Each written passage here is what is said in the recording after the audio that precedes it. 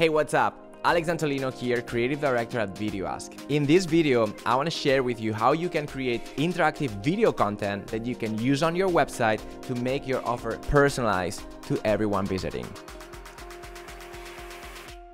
Let's get started.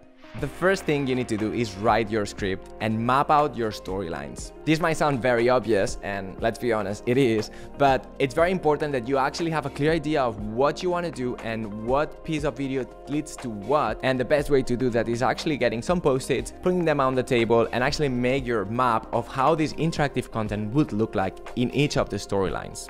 Here's a pro tip for you. When you actually sit down and write your script and map out your content, a good way to do this is actually start from the very end and then go backwards. So let's say you have three products, product A, B, and C. You might want to start your post-its on the table from your products and then track them back to the beginning. This will help you differentiate them and make the storylines unique and actually appealing to lead into each one of these final offers or product or services or even like a call to action. Once you have your script clear and all your post-its in front of you, you can actually start recording your VideoAsk. When it comes to recording, you can do it natively on VideoAsk, or if you have a mirrorless camera, something like this, you can record it with your own camera and then upload the files to VideoAsk. Now that you have your content recorded, it's time to build it on VideoAsk. You'll have to apply some logic, if this, then that, and then build the map that you had created on your post-its. If you have everything labeled up, it should be a very simple process. I actually have two tips for you.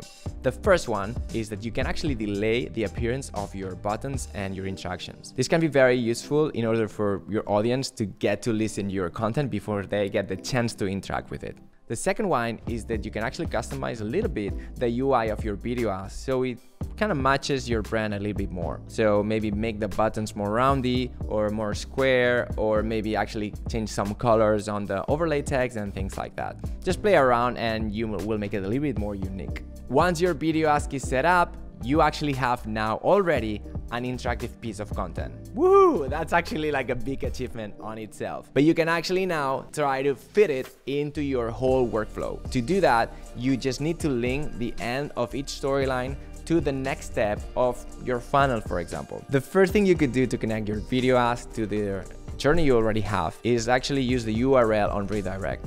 At the end of each story, maybe you have a CTA or something like that. You want people to check your webinar. You want people to actually go to another landing page. And this is very simple by using URL redirect. Let's say I'm offering 3 different kind of courses, and then I want to send you to each one depending on what you answered. I can do this by using each different URL in each one of the answers. Another idea could be to use our Calendly integration, so you can actually get your customers to book a call directly on your VideoAsk. This is actually really interesting if you're getting leads and you're trying to qualify them. You might want to set an appointment with them directly on your VideoAsk. And if you want to learn more about this, we prepared this video for you.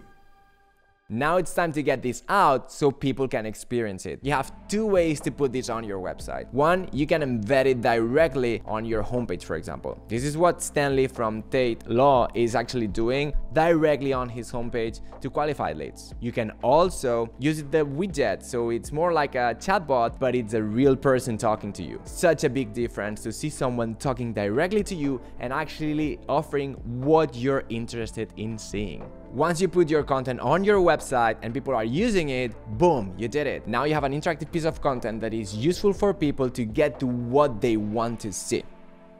But hold on, we actually have something more for you. If you check into your VideoAsk account after a while, you'll be able to see what people are actually interacting with the most. Inside the platform, you can see how people are interacting with your VideoAsk, and this might give you some insights on what do you need to produce next, what is the piece of content that you need to create next week, and these kind of things.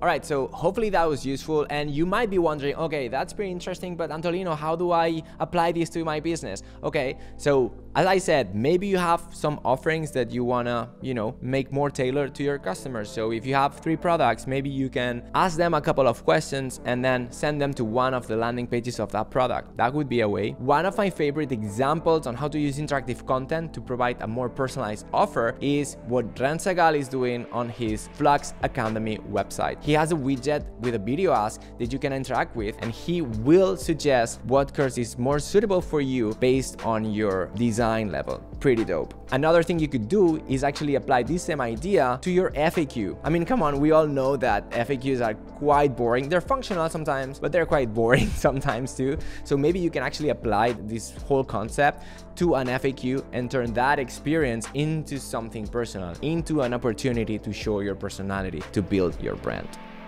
All right, that's it on my end. I hope that was useful. If you have any question, please let me know on the comments. I'll be around for the next few days and I'll be replying to all of your questions and listening to all of your suggestions. And please, please, please, please, let me know if you have a good example. Are you already using VideoAsk like this on your website? Hit me up because I'm really looking forward to see it. Thanks for watching and I'll see you in the next video.